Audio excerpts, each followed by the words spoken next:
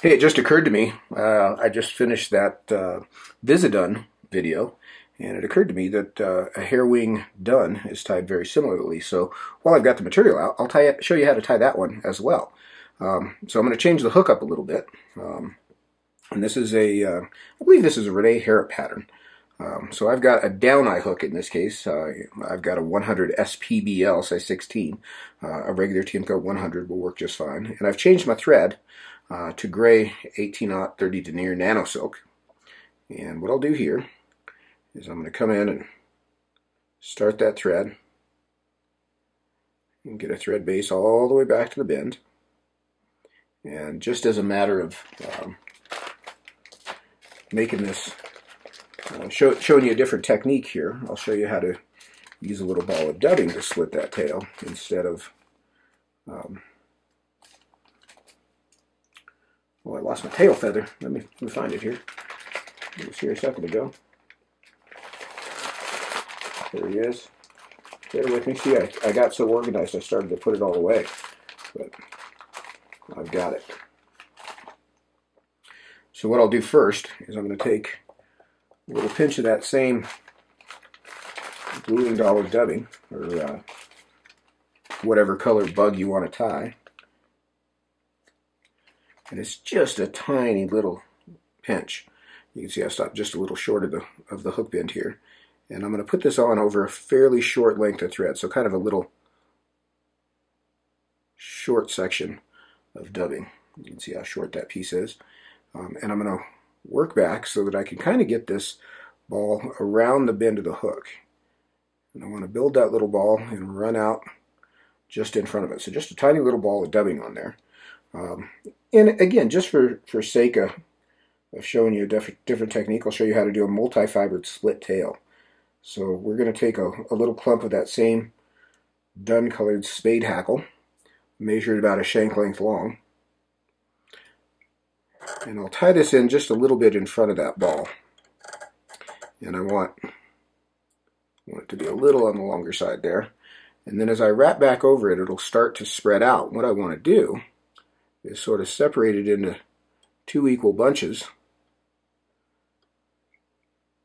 on either side of that ball. And you can see as I've done that, I'm just going to wrap back over it to splay that tail out.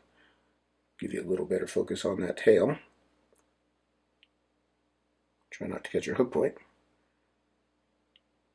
So we've got a splayed multi-fiber tail. Now I'm going to come forward over those butt ends, somewhere around midpoint on the hook, and I'll trim those out. So now I'm going to put the body on here, and you could use all sorts of different materials. I'm just going to do a simple dub body, but you can do it by it. You can do all kinds of different things here. And what I'll do is I'm going to dub this on very thin.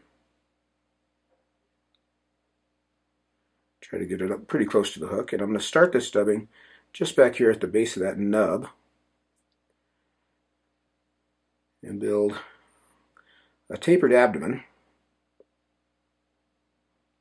And again, I like to keep it pretty skinny, up to about the 75% point. I'm going to take my thread, run it all the way up to the hook eye, and back again to that front edge. And at this point, I'm going to tie my hackle feather in. And I've got a dun colored saddle feather here. And I'm going to tie this in to the bare shank here in front of the body. And then I'll even wrap back over the front edge of that body a bit. And we'll dub the thorax. We're going to put the wing on last. So if you have trouble with wings, this might be one that makes this job a little easier, although we're going to use some hair for the wing, so that creates a whole different set of problems.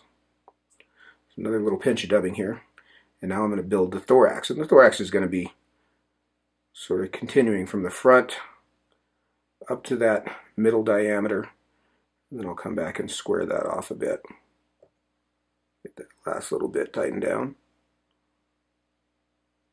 But I want to leave about an eye length of bare space behind the hook eye there. So now I'm going to take my hackle feather, stand it up on edge, And I like to wrap this tight. When I wrap through dubbing, I like to wrap it tight. And you can see I'm spreading these wraps out. I've only made 3 turns there. Saddle feathers are very dense, so you don't need near as many turns as you think, especially on a delicate little dry fly. Then we'll tie that feather off with a couple of turns and trim that stem out. Like so. So we've just got, you know, pretty basic kind of dry fly. This is the kind of dry fly I used to tie when I was a kid. Didn't have the stuff for wings and didn't know how to do wings, so this is how I did them. So now we're going to take a little bit of hopper deer, and this is dark colored deer hair with fine tips. Comparadun deer will work also, but I'm going to take a little pinch of this. It's not going to take much. Keep in mind we're on a size 16 fly, and we're not making a caddis wing per se, but we're making a mayfly wing. So I'm going to clean that out and stack it up. And I like this darker color, at least for Baetis and green drakes, that matches the wing of the natural. So I'm going to take that clump of hair once I've got it stacked up, and I'm going to measure it about a shank length long. So just from my tie-in point there behind the hook eye, just to the bend of the hook. And what I like to do is, after I get that measurement, try to do this up here where you can see it, is I'll just butt that spot up in my fingers and transfer it to my other hand. Then I'm going to cut it just a little proud of that spot. And I try to get as clean a square edge as I can. So very similar to what I would do on an elk hair caddis. Now I'm going to sweep my hands from the front to the back and put this hair down just behind the hook eye and put 2 turns on it and then tighten the thread toward me. And you can see those butt ends will flare up nicely. And then just with 2 or 3 turns, I'm going to work forward through those butt ends, again keeping good firm tension on the thread till I can get to the hook eye. And we've got that little flared wing sitting up on top. Pretty crafty. Nice little hair wing, buoyant little fly. Then I'll come in and whip finish there just behind the eye.